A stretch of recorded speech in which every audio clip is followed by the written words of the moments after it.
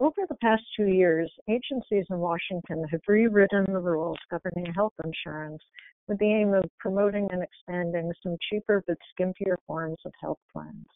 This creates some dangerous pitfalls for people with bleeding disorders or other health needs during the current open enrollment period.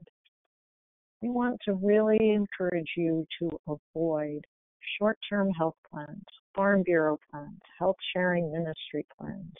These are all plans that are cheaper and they're being heavily advertised. They may show up as the first page of hits on a Google search if you're just Googling health insurance. But they do not have to meet ACA standards for what they cover or for the financial protections they afford. They can actually deny coverage outright to people based on their health status, unlike ACA compliant plans.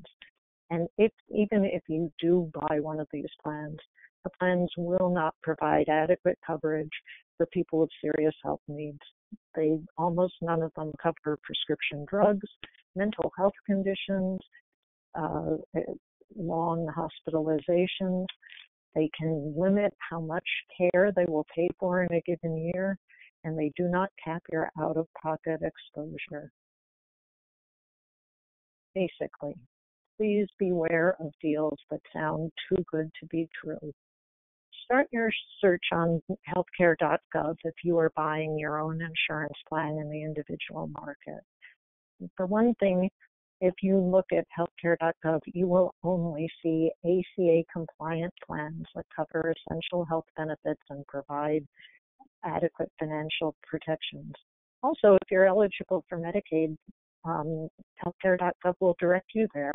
And similarly, if you're eligible to get help paying your premiums in the form of advanced premium tax credits, you can only access that help through healthcare.gov.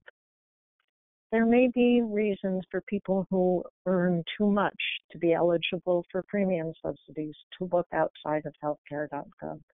But if you do that, make sure to beware of the low-cost, skimpy plans that will not provide adequate benefits or financial protections.